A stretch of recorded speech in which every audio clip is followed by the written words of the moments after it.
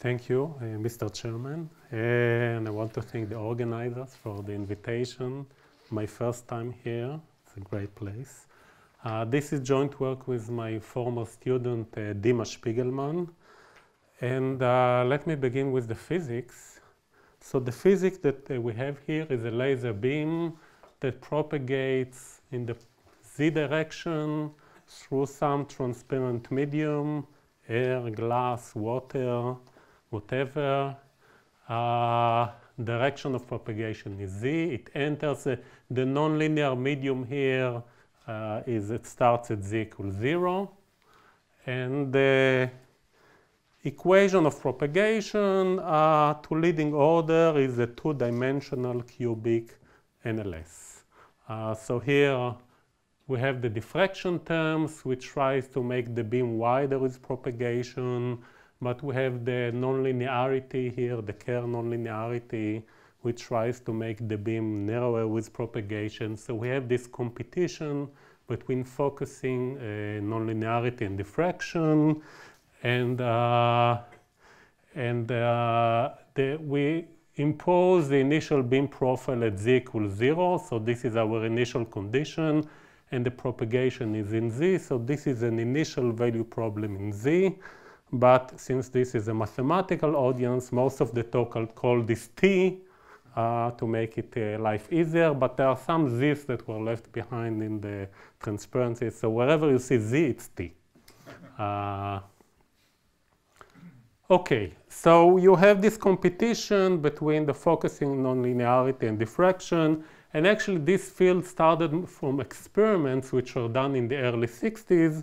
By that time, you had powerful lasers. So one of the experiment people shone these powerful lasers into glass. And what they show is that after some propagation in the glass, the laser beam became narrower so much that it damaged the glass. There was really damaging glass. So they call this optical collapse or catastrophic collapse. And the first explanation was given in '65 by Kelly, who used the 2D cubic NLS, and he showed numerically and hand-wavingly that a solution of this equation can become finite, can blow up in finite time, which of course physically is finite distance. So there's a lot to say about the blow-up of solution, and there are many experts in this audience, and whatever I had to say about it, I said in this book. But today I'm not going to talk about blow-up. I'm going to talk about solitary waves. So what do we mean by solitary wave? We look for physically, these are solutions that propagate in the z direction without changing the radial profile. So this is the well-known equation for the profile of these solutions. And the dependence on this mu parameter is only through the dilation. So it really doesn't play an important role here.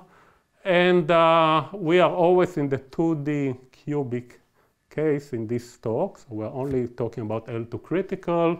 And therefore, the power or the L2 norm of R mu is independent of this parameter. And I call it a power and not L2 norm or mass because in optics, this quantity corresponds to the power of the laser beam, how many watts or megawatts it has. OK, so here is this R equation. It has been studied extensively. There is an infinite number of solutions, radial solution. The one we usually care about is the ground states, which physicists would call the Towns profile. It's positive, monotonically decreasing, and it has exactly the critical power for collapse. And if you plot it, it has a peak. This is R, so it has a single peak at the origin. And I use here a notation which is slightly different. Usually people denote this solution by R0. I call it R1 because in this talk, the superscript would always denote the number of peaks of the solution. And this solution has one peak. So that's why I call it R1. So what do we know about this solution, this solitary wave? If you take an initial condition, this initial condition multiplied by C, if C is larger than 1, then your solution blows up in finite time. Whereas if C is less than 1, then you have scattering as T goes to infinity. And therefore, this solitary wave is has sort of a dual instability. If you perturb it to either direction, it won't stay. And so this is maybe trivial mathematically, but physically this is a very bad news. Because what you want physically is to be able to take a laser like this and shine it, let's say, to several kilometers into the atmosphere and have it in a stable way. How would you have it stable when I just proved that the solitary wave is unstable? So this is a very important problem. How can we stabilize laser beams when they propagate in bulk medium? It's extremely hot, extremely important problem, a lot because of this atmospheric propagation, but not just because of that. So one very intriguing idea was proposed in '98, and that was to use a necklace beam. So what is a necklace beam? You take an initial condition, and this, so it's a setch, a shifted setch in the r direction, multiplied by cosine m theta. So here is the plot of this solution. It has 2m roughly beams, which are called pearls to correspond with this necklace. Segev always has very illustrative names. And they are at equal distance from each other. They are all on a radius of r max. And adjacent pearls have opposite signs, or opposite phases. And why use this configuration? Because if you look on these rays between each two pearls, psi naught is 0 on these rays. And by uniqueness, psi remains 0 along these rays. And therefore, if you look on just one pearl, as far as this pearl see in its dynamics, it only sees these two Dirichlet boundary conditions on this ray. So it doesn't feel at all the other pearls because a Dirichlet boundary condition is a reflecting boundary condition. Everything that comes to the boundary gets reflected. And so the necklace structure would be preserved at all times. And the way a physicist would tell you, he would not tell you this using a Dirichlet boundary condition. What he would tell you is that if you have two beams of opposite phase, they repel each other, and that's why they don't interact. So here is again our necklace beam. So what was Segev's idea? Let's take each pearl and give it power, L2 norm, slightly below the critical power for collapse. If it's slightly below, it means that the nonlinearity is slightly weaker than diffraction. So it cannot collapse by itself, so it wants to expand slowly. But as it tries to expand, it starts feeling the repulsion by the nearby pearls. And so this would slow down the expansion of each pearl. So just to show this numerically, here we did a simulation. We have a pearl with just a ring with 4 pearls. Here you cannot see that they have opposite phases because I plot the intensity, but they have. And this is the dynamics as z, which is t, goes on. You see it expands. It keeps the necklace structure. But if you just would take just one of these pearls, it would expand much faster at the same time. So indeed, this slows down the expansion. So its expansion is much slower than for a single beam, and sometimes this may be enough for your application, but ultimately this structure either, again, would scatter or collapse in finite time. And this is an experiment which came 8 years later. This was done at Cornell by Gaeta's group. And here what you see is you see an input beam. This is a necklace. They have opposite phases. And this is the input beam, and this is after propagation of 30 centimeters in glass. You see the necklace structure is preserved. Now, the question whether this is stable, well, it depends if you're a mathematician or a physicist. For a physicist, this is stability. For a mathematician, I'm not sure. But this necklace structure is actually even been used as a mean, not just as the end. For example, in this recent paper, they set up a necklace beam structure, which you see here, in order to set up a thermal waveguide in air. So sometimes you don't care by the necklace itself, but you use it to do other purposes.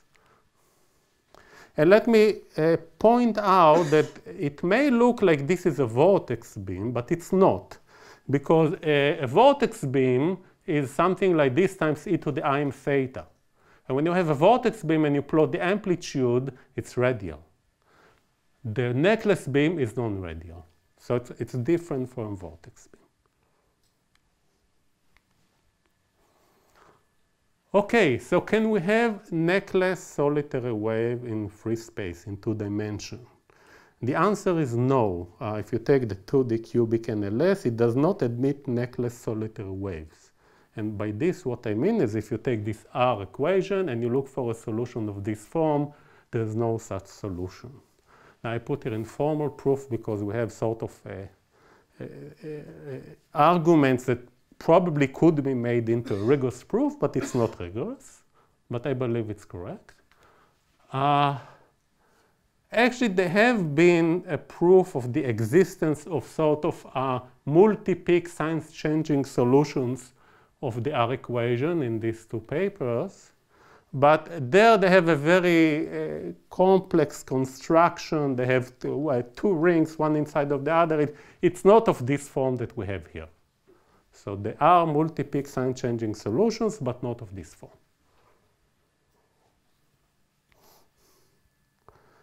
And anyway, whatever you get here would be strongly unstable because any solution, any solitary wave of the 2D critical would be strongly unstable. And now there have been observations of necklace solitary waves with a different nonlinearity. This is in a photorefractive material where you have this type of nonlinearity here, and you have here some potential which you induce with another laser beam. So in this kind of type of NLS, you can show that there exists necklace solitary waves, and that they are even in some parameter range they are stable, and this was shown theoretically, numerically, experimentally. There's only one problem. The medium that we usually take are not photorefractive. We want air, we want glass, we want water. It's scarce, it's not photorefractive. So what can we do? Our goal is to stabilize a necklace beam in a Kerr medium. So one idea, which has been used since, I think, like 20, 30 years, has been to confine the laser beam to a hollow core fiber. What is a hollow core fiber? You have a fiber, it's empty here in the inside, and you put some nonlinear material, which can be air, or it can be some noble gas. So it has a cubic nonlinearity. That's what we care about. And to leading order, when you propagate here, the walls are completely reflecting. Everything that hits the wall comes back in. And therefore, if you write the equation for the propagation, it's the 2D cubic NLS. But now it's not in free space. It's confined to some region, the cross-section of the fiber, which typically would be the unit disk, although there are other shapes of hollow core fibers available in the experimentally. So this brings us to the issue of the NLS on a bounded domain. So here is our equation. We put this Dirichlet boundary condition for reflecting boundaries. You can again look for solitary waves. They satisfy the R equation on a bounded domain. And this equation was studied by Frank and myself in 2001, and later there have been some other studies of this equation. These studies were mostly on radial solutions on B1. I'll summarize these studies into one slide. So the important thing to note here is that we don't have the dilation symmetry anymore because of the Dirichlet boundary condition, and this changes everything. So for example, if you look on the power now, it does depend on mu. It's not independent of this mu. Mu starts from mu linear, which is the eigenvalue of the linear R equation, the smallest eigenvalue. And then from here, the power increases until it reaches the critical power as mu goes to infinity. And let's note that the power is increasing as a function of mu. What about stability in general? So if you want to study the stabilities of solitary waves, the easiest type of stability is linear stability. So you perturb this R mu with a perturbation, which has a real and imaginary part and some eigenvalue omega. You put it into the equation, you write the linearized equation, you get this well-known system with L plus and L minus, which are defined here. And what you want to know for stability is whether you have eigenvalues with positive real part, because if you do, then you have unstable modes. And what was shown, I believe, first by Vakhitov and Kolokolov, that actually instead of studying this eigenvalue problem, you can replace it with a much simpler thing. So if you look on a positive solution, then you have linear stability if the power is monotonically decreasing in mu. So this is, if you look in the physics literature, this would be called the Vakhitov-Kolokolov or the Fibic condition for stability. And actually, this condition is not only sufficient for linear stability, it's also sufficient for orbital stability. Now, on the unit disk, we see numerically that this Vk condition is indeed satisfied. The power is increasing as a function of mu. And this leads to the following theorem, that if you look on the grounded solitary states on the unit disk, they are orbitally stable. And when we talk orbitally stable on the bounded domain, we mean stability up till phase changes of the solution. And this is very different from free space. In free space, these solitary waves are unstable in the 2D cubic case. So the boundary, the reflecting boundary is stabilizing the solitary waves. And this is a general result. Dirichlet boundary condition has a stabilizing effect on solitary waves. So that's the good news. The bad news is that if you look on the power of these solitary waves, it goes between 0 and P critical. So the most we can propagate in a stable way would be slightly below critical. Slightly below because this is an experiment. You don't have exactly the profile. There's always some noise. Let's say 80–90% to be a critical power. We want to be able to propagate much more than that. So how would you do that? So we were trying to think of different ways to do it, and one idea that came to mind is to use a necklace solitary wave, because, well, if each one of these would have slightly below critical power, together, wow, you'll get much more. So that was the motivation for studying this, the physical motivation for studying this necklace solitary waves. But what do we mean by a necklace solitary wave? So we have this R equation on a bounded domain, and we can, of course, take a circular fiber, and then the necklace solitary wave would look something like this, with a plus, minus. But we can start, we're mathematicians, we can play with the domain, so we can take a rectangle maybe, and having a necklace solitary wave of this form, or maybe even an annulus and have something of this form. And with fabrication techniques today, any shape basically can be fabricated if there is enough motivation. As far as I know, these solitary waves were not, did not appear before in the literature, and they are new. So let's start with the rectangular one because they are easiest for the analysis. So we want to compute them numerically. How would we do this? We would just compute one pearl first numerically on a square. So this would be a positive or a ground state solution on the pearl. And then we would extend it to a necklace by putting them one next to the other. So this brings us to the question of how do we compute a single pearl, a single positive solution, ground state solution of the R equation on a square. This is not very challenging numerically if you know which method to use, which is this renormalization method. You just need to use some non-spectral version. If I have time at the end, I'll talk about it, and if not, it's all in the paper. But here are the results. So these are the solitary wave for different values of mu. This is the power as a function of mu. So you start from mu linear as before, the eigenvalue of the linear problem, linear R equation. And as you bifurcate from this mu linear, you are in the weakly nonlinear regime. So here, what mainly supports the solitary wave is the boundary. But as you increase mu, you go to the strongly nonlinear regime, where you are almost like in free space. You hardly feel the boundary, so you are almost like this.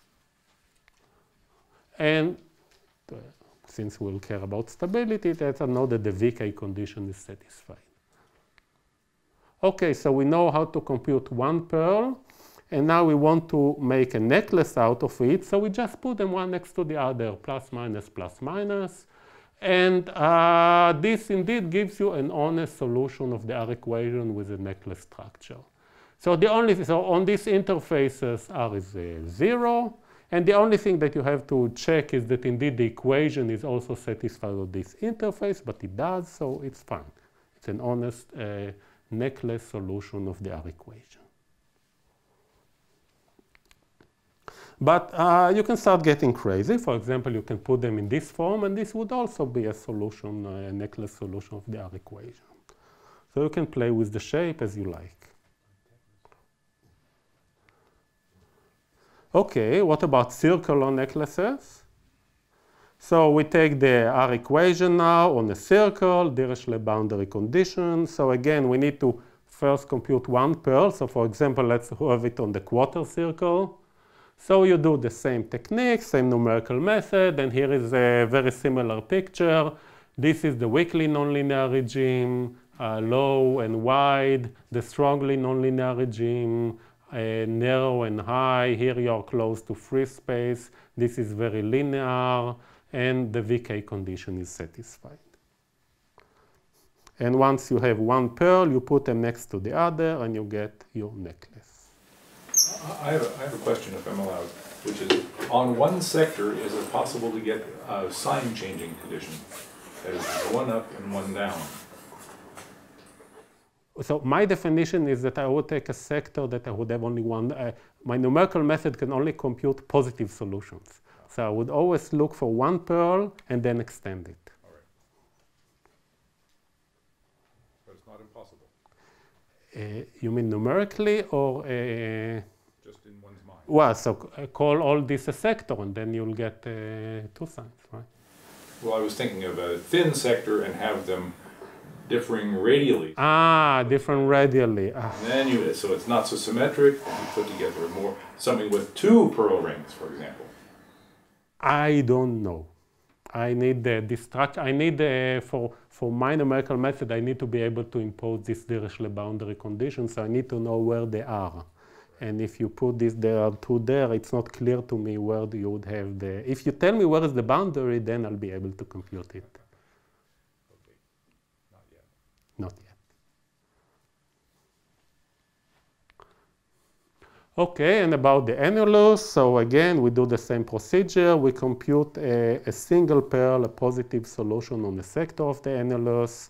And again, the same behavior, the weakly nonlinear regime, the strongly nonlinear regime, the VK condition is satisfied. And once we know them, we just put them one next to the other, and we get a necklace solitary wave.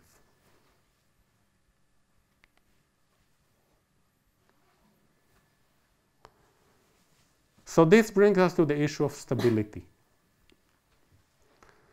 So when we talk about stability here, we first should start with stability of a single pearl and only then move to stability of a necklace.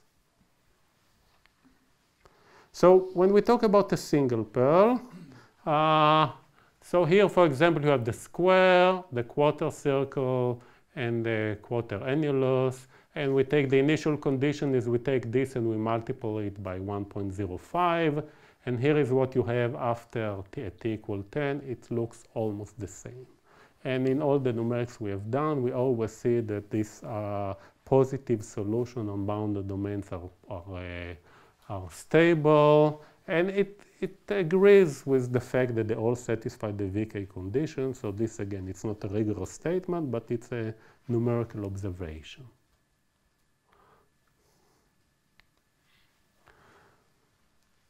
But what about the necklace stability?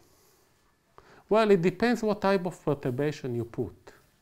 If you would multiply everything by 1.05, for example, like we did previously, then actually psi would remain 0 on these interfaces because you don't change it in the initial condition. And the more important thing is that you maintain the anti-symmetries between these pearls. And therefore, psi would remain 0 on these interfaces, and so the pearls would not speak with each other. So the stability of the whole necklace is the same as the stability of the single pearl. So if you have any chance of destabilizing a necklace, is to use a perturbation that would break this anti-symmetry of the necklace. So there are various ways that you can break this anti-symmetry with respect to these interfaces. One possibility is to just add noise. Another one, which we usually prefer, is to check just one of the pearls and multiply it by 1.05. And the reason I mainly prefer this to this is because this is a deterministic perturbation. You can trust the numeric much more when you do a deterministic perturbation than when you do a random one. Okay. So what about the VK condition? Well, since each one of the pearls satisfy the VK condition, and the power of the necklace is n times the power of the number of pearls times the power of each pearl, then the VK condition would also be satisfied for a necklace. But this doesn't mean that the necklace is stable, because the VK condition is good when you have a positive solution. Now this is not a positive solution anymore, the necklace.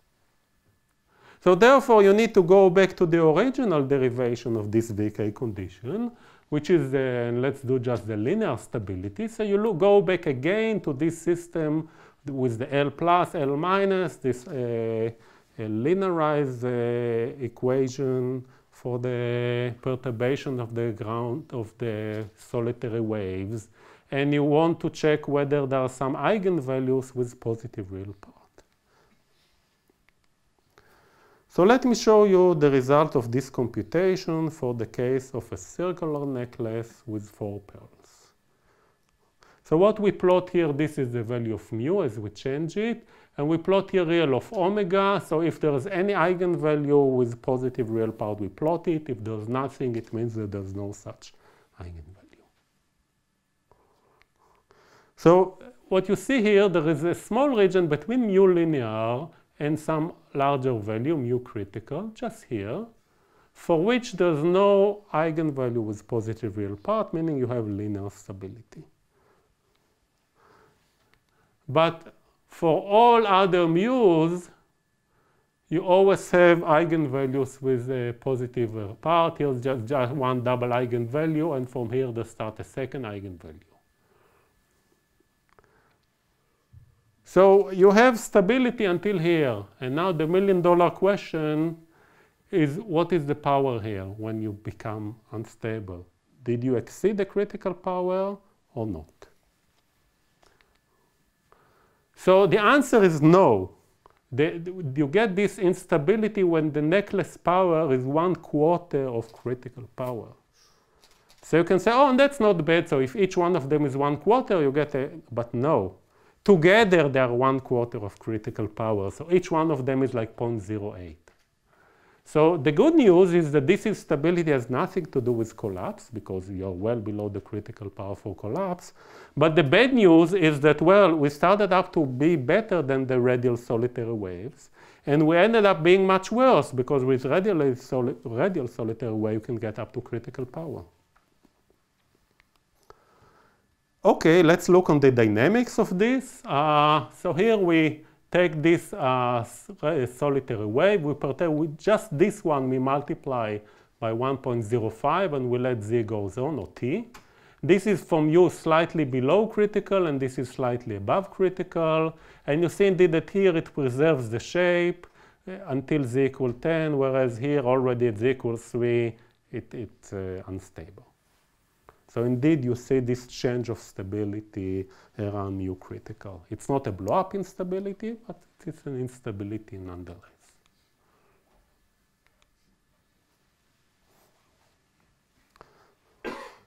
So now, if you want, we want to still not to give up on these necklace solitary waves. They look too promising.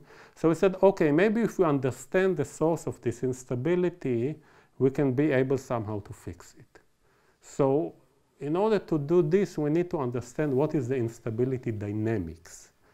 And in order to understand, so if you look on the eigenvalue, you just get a yes-no answer, stable, unstable. If you want to understand the instability dynamics, then you need to look on the eigenfunctions of these unstable modes. This tells you what is the instability dynamics. Okay, so here are the eigenfunctions. So for example, this is the eigenfunction of this line. So it corresponds to this, the first eigenvalue. Okay, you can look at it, but what do you see when you look at it? So the thing to see here, and that's why I plotted independently the real and imaginary values and not just absolute value. So the things to see here is that this eigenvalue is anti-symmetric with respect to y, like the eigenfunction, like the solitary wave, but is symmetric with respect to x. So what does it mean? It means that you start with this eigenfunction, which is anti-symmetric, but you add to it a symmetric perturbation. So the result of this is that you see power shifts from one pearl to the other. So what this eigenfunction tells you is that this eigenfunction corresponds to power flow in the x direction. There is a second eigenfunction that corresponds to the same eigenvalue. This one has the symmetries of it's anti-symmetric with respect to x, but it's symmetric with respect to y. So therefore here you would have power flow in the y direction. And the third eigenfunction, the one that you starts only here, it's symmetric with respect to x and y, so it means that power flow between all these four pearls.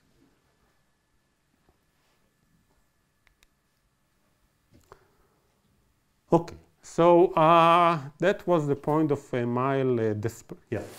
But do you not expect that they are still periodic in time? Because when it's too big, then it starts to go down and they will go up. Yeah, they may be, well, they would oscillate somehow because it's confined. Whether it's periodic in time? No, but this one. This one is stable. The full family. Mm-hmm. The full family is stable. The full family? Which full family? Stationary plus periodic solution. Mm-hmm. You need to add more to have stability, more. This time periodic. It's a good point. Actually, maybe. But this can be checked numerically. Yes. We've seen sometimes that it's periodic in time, but yeah, sometimes yes, sometimes no. I guess it depends on the perturbation. Okay. I can't help but say there's several modes that interact. Why isn't it quasi-periodic? Starting with, we saw 3 unstable modes, so why can't it have 3, maybe 4 basic periods which interact with each other? Some of them resonant, because the y power shift and the x power shift have to be the same, but the uniform one, not necessarily. So That would be beautiful, but starting to get hard. Well, okay.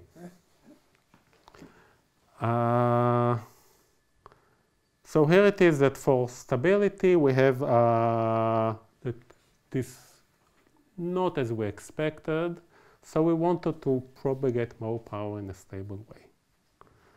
So one very intuitive idea would say, well, let's just use more pearls. Why use 4? Let's use 6, 8, 20. Or as long as it's an even number, that's fine. Well, it doesn't get you anywhere. Actually, the power of the whole necklace goes down as you increase the number of pearls.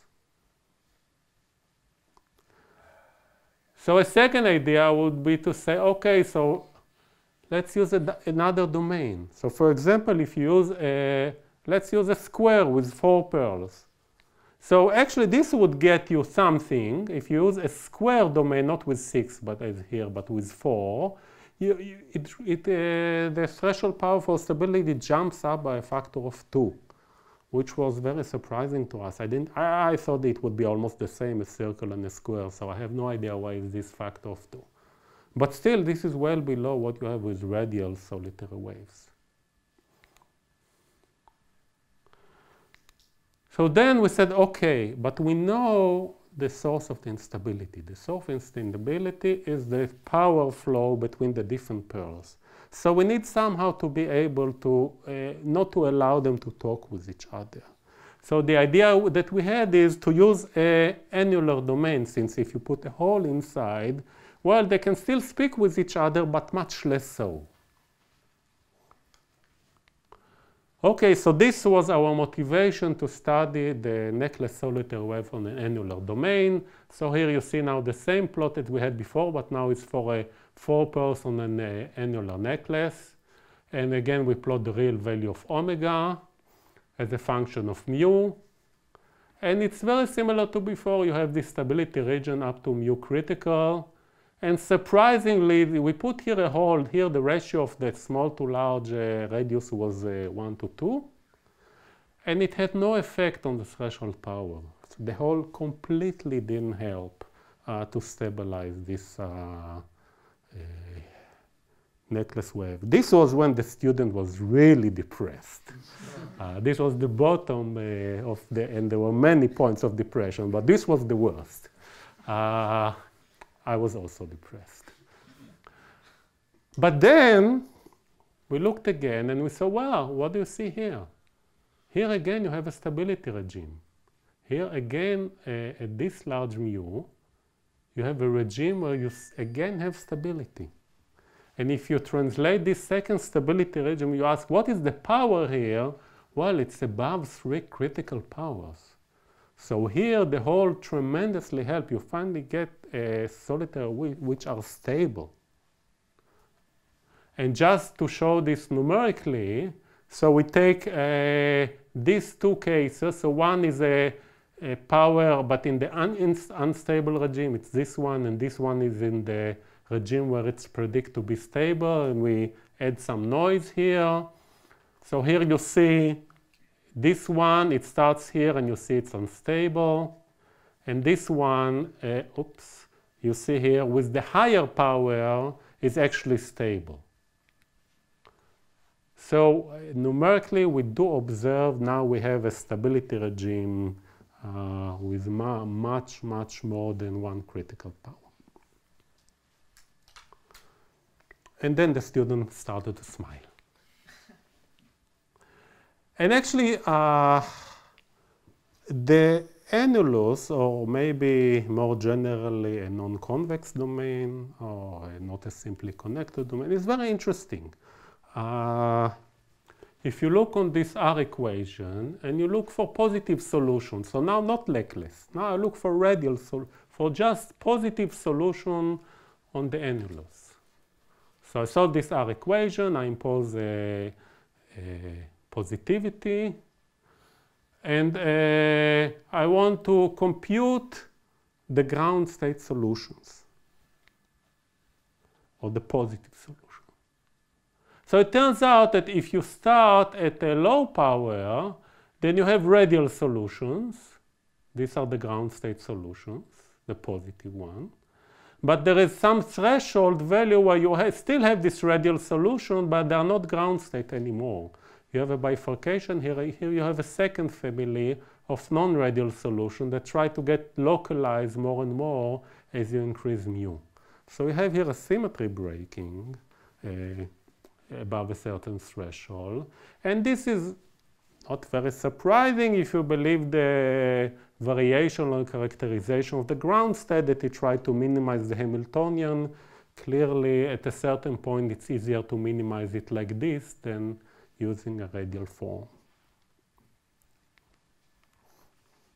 But nevertheless, as far as I know, and this is the first case where we have two different positive solutions of this R equation, or a positive solution which is not a ground state. Frank, do you know of any example that? Okay, you tell me. Okay. So actually, these phenomena have been observed for the NLS with a potential for the inhomogeneous NLS, but not in this paper, but not, as far as I know, for the pure NLS without a potential. So what about the stability here? So if you take this, radial solution on the necklace, the radial solitary wave, then below this threshold it's stable. This is how it started. This is how it behaves at z equal 0.5. If you cross this threshold, then the radial solution is unstable. You see it tries to get localized. But above this threshold, actually the non-radial solution is stable. It doesn't change with distance.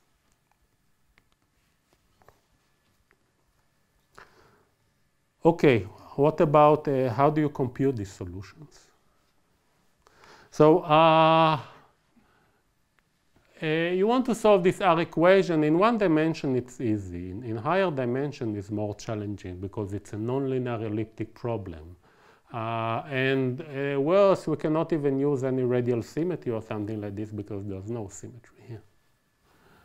And even worse, we look for a non-positive solution with a necklace structure. So how do we do this? So because we have this symmetry between the pairs, the goal is you just compute a single pair which is positive and then extend it into a necklace. But how would we compute this positive solution on a bounded domain? So actually, when you are in a free space, there is a very simple method which basically is based on taking the Fourier transform of this ODE, of this PDE, doing fixed point iteration. You do a simple rescaling, and it converges beautifully. Very simple, 10 lines of code, all in the book. But you cannot do a Fourier transform here because it's a bounded domain. So it turns out actually that the Fourier is not the important part of this method. The normalization is the important part. So we just do this fixed point iteration, but with a non-spectral version. So what do? Here is the equation. We write the linear part here, and then we can write it as fixed point iterations. If you just do this fixed point iteration, they always diverge either to 0 or to infinity. So all you need is at each stage to do this simple rescaling by some constant here in order to prevent this divergence. And the way that you determine this constant is by requiring your solution to satisfy some integral identity which R should satisfy. So for example, you can take this, multiply by R on both sides and integrate. Doesn't have to be this is just an example. And from this identity, you fix the value of ck at each iteration. And this is enough in order to compute all these solutions. This is really an amazingly powerful method that works for positive solutions. And let me finish by saying that actually there is a very whole analogy of this in one dimension. So when this was studied by Fukuzomi, Haj Salem, and Kikuchi. So they looked in one dimension here for multi-peak solutions, sign changing, which are maybe the equivalent of these necklace solutions. Actually, they are this one-dimensional solution, they are both the analog of the radial ones, which were studied previously, and the ones that we have now. And the theory in 1D and 2D is, there are a lot of similarities. Okay, so in summary, we have a new type of solitary waves of a 2D NLS on bounded domains. The threshold power for the necklace instability is a lot of time below the critical power of collapse. So this is instability which is not related to collapse. For the case of the annulus, we see that miraculously there is a second stability regime where we can propagate solitary waves with power well above the critical power. We see that the annulus, NLS on the annulus has many interesting properties. There is a symmetry breaking here, there, and we saw the numerical method, and everything is in this paper, and thank you very much for your attention.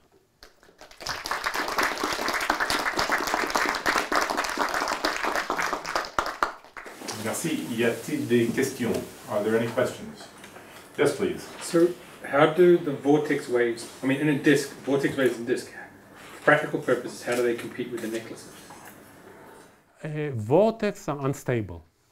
In a disk? Yes, vortex are always azimutally unstable. We tried initially the vortex because the critical power of the vortex is 4 times the power of the solitary wave. So it would have been great, but they are unstable.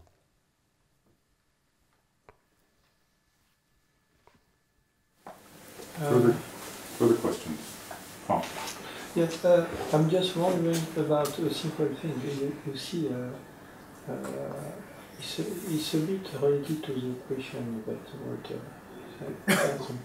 You don't take the ground state, but the next one, the first excited state. The radial, you mean? Radial one. Yeah, first excited. But so we change sign. Mm-hmm. Okay, so he has so it's a mix between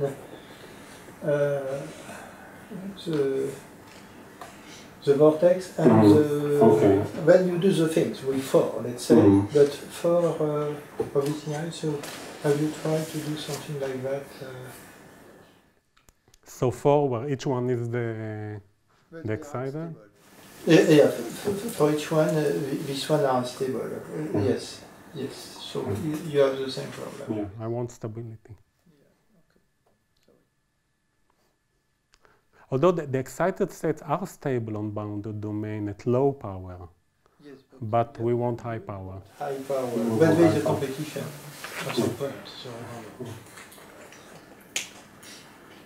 I had a question about the restabilization, where you have a very tiny interval of red for low mu, and then this big deviation, and then it restabilizes.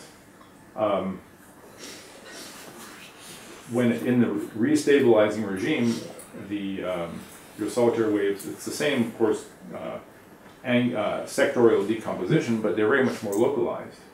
And so, could you say that their stabilization is related to their separation? The annulus domain walls are keeping them very well separated. I thought a lot about this, and I don't have a good answer. Because they cannot be too localized, because if they are too localized, then it's like free space. So they're unstable by themselves, each one. On the other hand, when they are too non-localized, then it's unstable as well. So there is this regime where they are mildly localized. But we try to see whether we can say something more intelligent than that, and we couldn't. I mean, to somehow get some better intuition why you get it there, and I'm sure there is, but we didn't find it. For example, you have a small region of red, then instability, then a large region of red. That's very nice. And then instability. There's no more region of red higher than that, is there? Not that we know. Not that we know. If we checked, I mean, I can never say, but we didn't spot any. Right. And then how about if you have very many sectors, like really a necklace? Does the second region of red exist, and is it a nice big one, or how does it go? If I wanted to get a necklace of pearls through a lot of atmosphere, should I make very many sectors? You succeed in. So let me tell you what's the problem. The student graduated, so there are many good questions that I want to answer. Actually, the key thing would be to get an experimentalist to do this, and trying to. So it's not easy, and the main problem. So we have simulations which are very convincing, but the problem is that when you do the experiment, you have a limited control over your initial conditions. So you cannot make it exactly like this R. Right. It has some shape. So then the question, how can you find an initial condition that using experimental techniques, how do you induce the necklace? That's actually easy, because you can put the phase place, which would make the plus minus plus minus. But then how do you make initial condition which is sufficiently close so that you will get a necklace at the high power? So at the low power, they were able to observe these necklaces numerically. But at high power, you are always, if you are unstable, you will have collapse. And so I would say if the experimentalist would come, then the student would also come to do this. So I know this is there are tons of questions that I want to ask. Whether you can play even in the rectangular way, whether you can have some sort of weird shapes that would give you more power, I don't know. It's open. Okay, no further questions. Thank you again. Very lovely talk.